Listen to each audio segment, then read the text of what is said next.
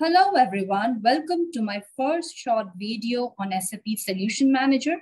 The intention of my videos are to simplify the concepts of SAP Solution Manager and to make this learning fun and fulfilling.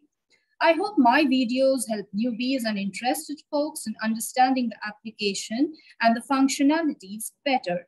However, it is always recommended to go through SAP guides and materials to gain enough knowledge in the functionalities, as this is quite a vast area. SAP Solution Manager is a centralized solution provided by SAP as part of their license agreement to manage SAP as well as non-SAP systems in the landscape. It covers the entire application lifecycle management to streamline business processes. The various functionalities in SAP Solution Manager can be ideally divided into 4 sections, comprising of Run SAP like a factory, including the functionalities, application operations, business process operations, IT infrastructure operations, custom code management, data volume management, and security control center.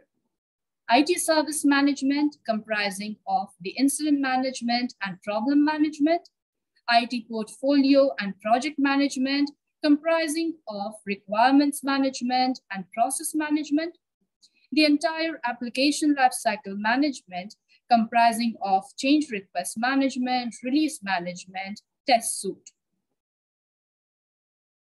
There have been enhanced supportability with Solution Manager 7.2 and inclusion of certain key innovations. There have been value-driven innovations in the functionalities like process management, release management, project management, test suite, change control management, custom code management.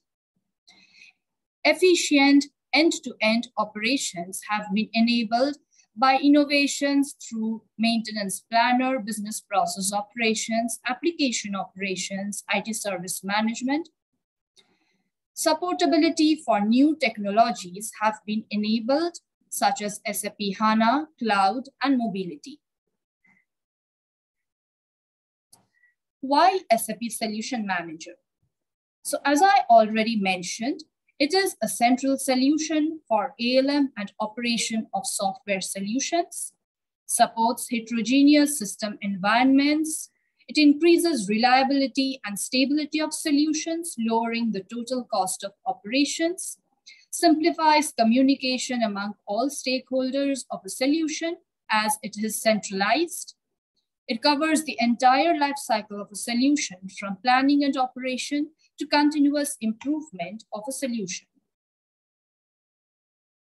One question that arises very often is that, is Solution Manager mandatory for your SAP landscape?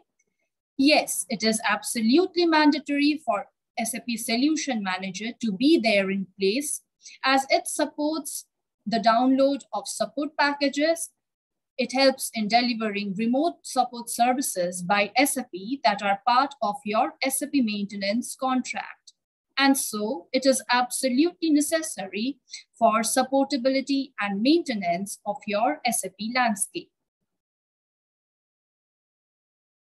So what role does SAP Solution Manager play in the SAP landscape?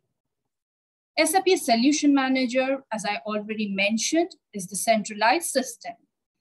So we can use the terminologies interchangeably as managing system. So our Solution Manager system is our managing system, and all other systems in the landscape, the ABAP systems, the non-ABAP systems, and all non-SAP systems are known as the managed or the satellite systems.